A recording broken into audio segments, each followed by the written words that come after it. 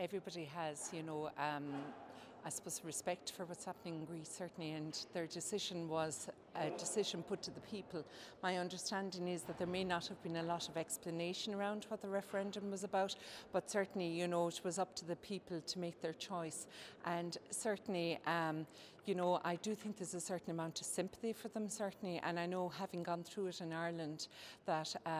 we put a restructuring programme in place to actually pay back the debt and the loans. And certainly I do think that they have to look at coming up with some sort of a policy in relation to those that are in a position to be able to pay, obviously, that they,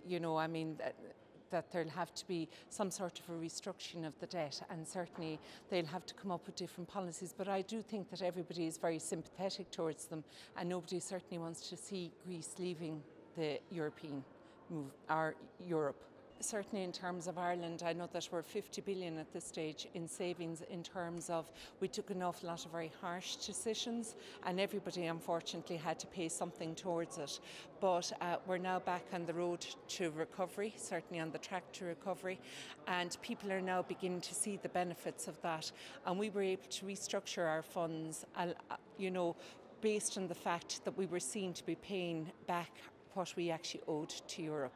So I do think that, down the road they will have to look at something similar, but certainly to put some sort of a process in place, because there has been a number of loans paid out to Greece currently, and certainly I suppose what has happened in Ireland is an example that can be used down the road, maybe not immediately, because everybody is going to feel some sort of pain, but Greece is a very popular place for Europeans to go on holidays and that, and I'm sure that the Greeks themselves want to see Greece being put back on the right track.